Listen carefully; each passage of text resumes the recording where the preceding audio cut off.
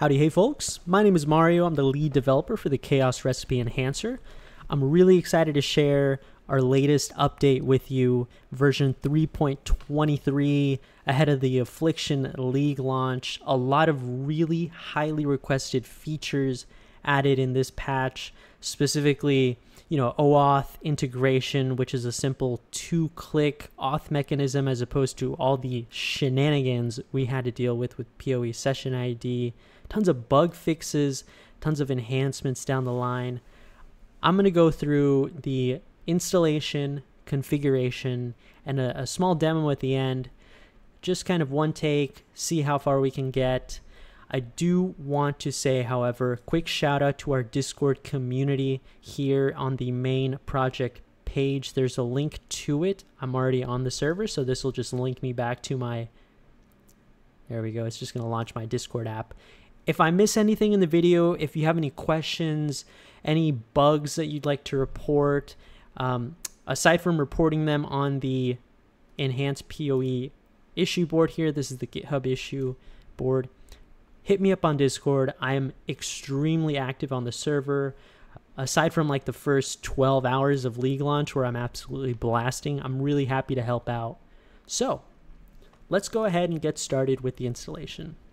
The video description should have the link to the main project repository. What we're looking for is on the right-hand side with the latest releases here. And I can click on the latest release right here. I'll be linked to a bunch of patch notes, a bunch of awesomeness here for us. What I'm interested in is the setup.msi.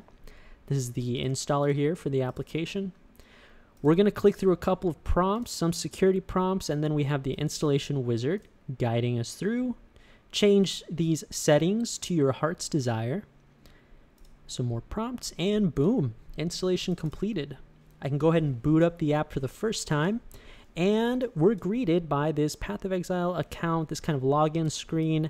And I remember the last video I made for this, it was like a whole 5-minute segment, and I had to rehearse that so many times to get it down, discussing the PoE session ID, how to hack into your Chrome to get that cookie, blah, blah, blah. Lucky for us, it's a very simple 1-2-click auth mechanism. It takes a couple seconds to fetch that token, but we are in and ready to start using the application. So we've gone ahead and logged in using our Path of Exile account, connected it, hooked it up to the Chaos Recipe Enhancer app, and we are ready to start configuring our application here. Looking at the left-hand side, we have this section for recipe logic, some recipe logic configuration. The one setting I want to focus on for now is the full set threshold. This is simply going to be the number of sets you want to turn in. So I'm going to set this to 5. We added this new setting that allows you to vendor sets early. So in the case of having, say, only 3 sets in your stash, but you still want to turn that in, have some cash on hand, make some good trades, well, you can leave this on. It comes on by default in the later versions. On the right-hand side, we have a general section here. And this league selector, this drop-down, is going to be dynamically populated. When the new league launches, it will show up here. There's no need to wait for any other updates, new versions that you have to reinstall, nothing of the sort. You can just go ahead and, if you're really worried, refresh, and new leagues will pop up here. For this demo, I'm going to use standard. There's also a checkbox here that allows you to use a custom league in the case of being in a private league with your buddies, with your guild. This is where you would input that custom league name. I'm going to leave it here for standard. We have a couple different query modes. For the simple demo, I'm going to use the select tabs from list setting. And what this does, as the name implies, there's this drop down here. If we click fetch, it'll go to standard, look at my standard stash, and populate all the different stash tabs that I have in my standard stash. I'm going to go ahead and select these first 2 and save the setting. There's also an option here to fetch on new map. What that means is in-game, when you go into a new instance, it will automatically fetch the latest stash data available. And I can go ahead and show you real quick. If I enable this, we're going to get prompted to link our Path of Exile client.txt. Now, this is going to be located not in Documents My Games Path of Exile, but rather if I go down to my PC, my C drive where my game installation is located, Grinding Gear Games, Path of Exile, logs, and here we will find the client.txt log file. You can go ahead, have that selected, click open, and we now have it hooked up for automatic fetching when we rezone. Awesome. What I can actually do from here is run the overlay. I know the game's not running yet, but just to show you the set tracker overlay, I can go ahead and fetch. And what I just did there was make a query to the Path of Exile API and populated some information in the app that allows me to start tracking how many sets of items I have and how many sets I've completed to turn in for Chaos. So that's a simple overview that will get you going. Next up, I'm going to talk a little bit about, I'll close this first. I'm going to talk a little bit about the loot filter manipulation.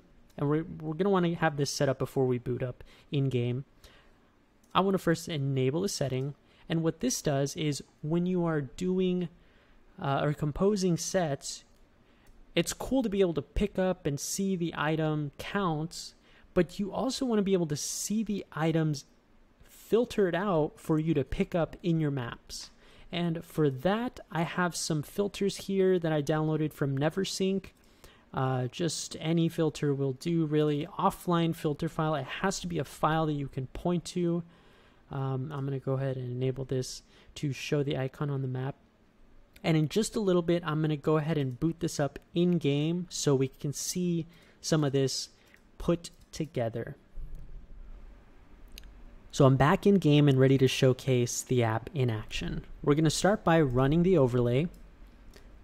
And I have a couple of sets here set up just for demo purposes, but consider this, you know, a messy dump tab that you might have set up. And I am ready to run a new map. So let me go ahead and pick probably not dungeon. Sure, let's do estuary. Just pop that in right there. And remember that I have the fetch on new map setting enabled. So as you're mapping, leaving hideout, joining maps, etc., the fetch is going to run automatically. You could see it went from grayed out, you have not fetched yet, to, okay, now my sets have started to compose. And there's something we have to do here manually due to limitations on the third-party app policy. It's a 1 action per action kind of limit. So we can fetch as a part of that 1 action, but we can't reload filter in the same action. Else that would be breaking TOS. I want to keep all the users safe, so we have to kind of keep that in there. A separate button for reload filter that we're going to go ahead and hit. Now we had set up the reload filter previously, and now I kind of cheated a little bit, but what we should see here, I have some items in my stash already, so I cheated in that I just brought these from another stash tab. I'm going to see them highlighted based on the color I see in the set tracker. Now I'm going to do this real quick. I'm going to pick them back up. I'm going to put these back in my stash. Okay, cool. Let's say I completed a map, and I'm just going to go ahead and re-enter a new map. And you could see that automatically things got updated, and the one state that did change, we could see the chest pieces, the body armors here, they faded out. And what that means is you have enough body armors ready to go. So now you can, whenever you see a state change, reload the filter, and we'll sync everything together, and we go on mapping. And what I'm hoping is I get a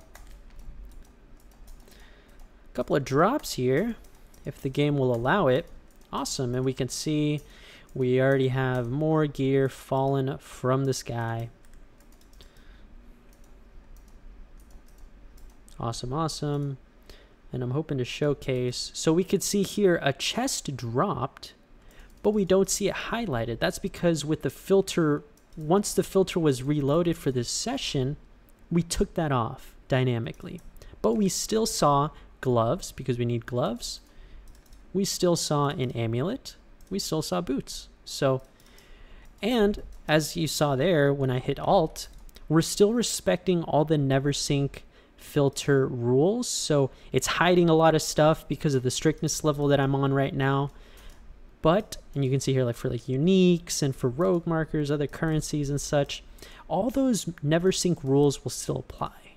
They don't conflict with one another. I want to clarify one thing. As you can see here, I have a set tracker that shows having 5 gloves and 5 body armors, and the updates are not absolutely instant. There's this concept of a forced refresh that you need to do in order to make sure that the API is returning the right thing. So what I mean by all that is the set tracker, when I hit fetch again, it's not going to change. Even though like I took these out of my stash, you actually have to go into a new zone to force the API to update. And you can see there, because I have that auto refresh enabled, it just updated there only after I hit the rezone. So I think the 2 ways you can force a refresh are waiting a whole like 5 minutes for, you know, the API to catch up, so to speak, or simply rezone. The final thing I wanted to showcase was turning in sets using the stash tab overlay. So I configured to have a set threshold of 5. However, I do have the early vendor flag ticked. So I can actually just go ahead and open up my stash tab overlay and pick 3 sets.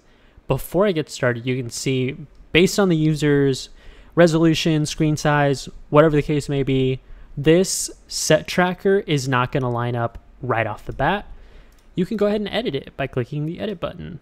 It's draggable, so you can align the cells, the grid, with your stash tab in game. And you can drag this corner here to get a perfect pixel perfect match. And another thing, if I can find amongst all the chaos my settings here, I want to look at the overlay settings. You can line up these tabs. They are kind of a mess to code, not gonna lie, but we do what we can. And just do a little bit of wizardry here with the... that's good enough for the demo.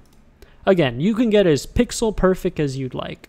So once that's done, I'm gonna save the settings so that this position is set for the next time I open it.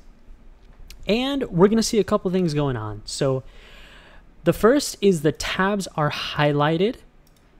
If a tab is highlighted, that means that it contains items that you need to complete your set. So I'm going to start with Chaos 2. This is the second tab that I have here. I'm going to pick from this. And from Chaos 1, I have a couple more items. And boom. So I just control clicked these items right into my stash. And I think if I put these scrolls away and do a little bit of Tetris, I think I might be able to fit in one more set. So I'm going to go ahead and do that. As I control click these items away, the cells are not highlighted anymore. Now I've gotten a full inventory. A lot of people ask me, how do I turn in sets? This is how I do it. I just leave the set tracker on while I vendor these sets. I got 4 whole chaos. Put the chaos back, and I can continue where I left off.